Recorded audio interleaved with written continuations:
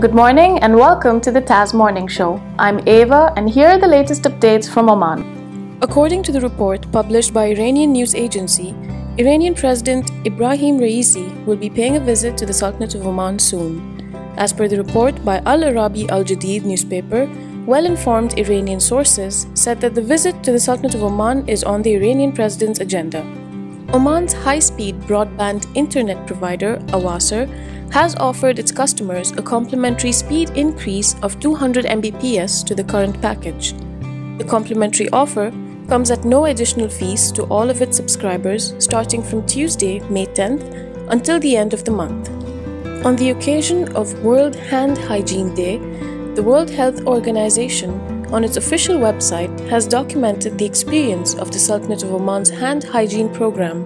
The program was considered as one of the successful examples in the world. Thank you for watching the TAS Morning Show. Follow the Arabian stories for the latest updates.